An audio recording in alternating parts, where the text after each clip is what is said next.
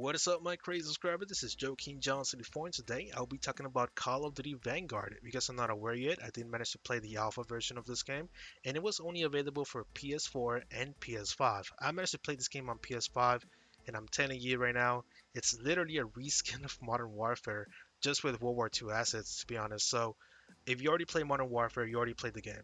Because this game has already been confirmed by Chartintel.com and by several others that this game was already made on the Modern Warfare engine, which is not bad to be honest, because Modern Warfare over there is really stable. I love it. I love the game.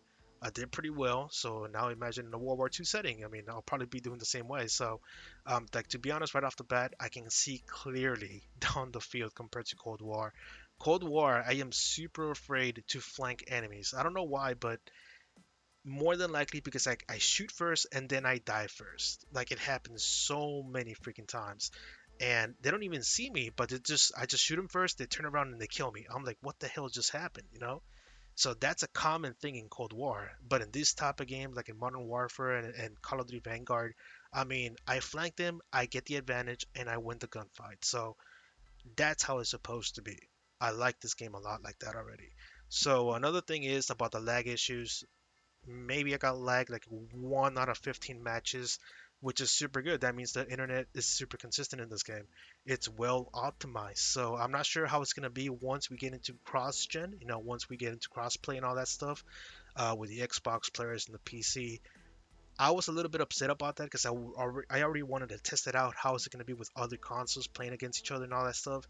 Because, if we don't get the full product right now, I'm not going to be ready for it once the full game releases. So we got to wait till the full game releases or until the beta to really see how crossplay is going to work and how laggy the issues are going to be.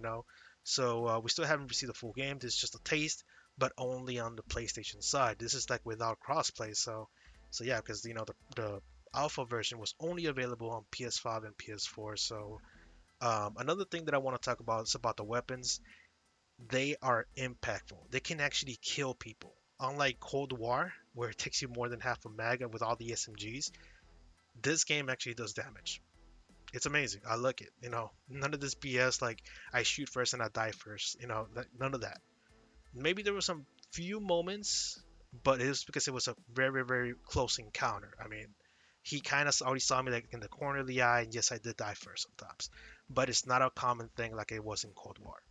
So that's already like that about this game. I do have some advantage when it comes down to flanking. So besides all that, there is destructible walls. I like that. It changes the tides of the games. I mean, just watch the gameplay in the background. I just broke the wall. I saw a ladder. I'm like, oh, I never seen this before. I already see the whole field now. So it changes the flow of the map a lot. It really does, which is a big plus for me. I like Rainbow Six Siege, so hey, why not bring those elements to Call of Duty how it's supposed to be? And like literally in Cold War over there, or in Modern Warfare even, you can shoot through a 2-inch freaking plywood, like 2-inch thick plywood, and people will not get damaged unless you have FMJ on Modern Warfare. But Cold War doesn't have FMJ, so people will still don't take any damage between like wood sets. So it's really stupid. Like I'm like really surprised how wood cannot be penetrated if they're 2 inches thick or even 1 inch. That's that thin. So in this game though, it's super different. You can break down a whole wooden stand with whatever weapon you want. So you don't need FMJ. Maybe LMGs do bigger damage and all that stuff, but like man, it's incredible. I like it. I like that they're putting more realism into these types of games, so it keeps Call of Duty very fresh and very like setting it up with new features and all that stuff. So it's really exciting to be honest. It's really exciting.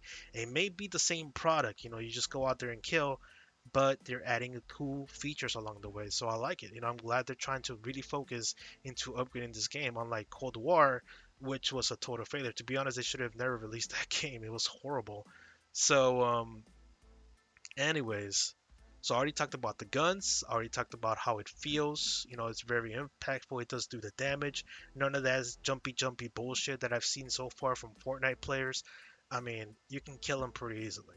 The time to kill in this game is pretty low, so it's pretty much still standing by the realism of how you kill people in real life. So, which is okay, man. I like it.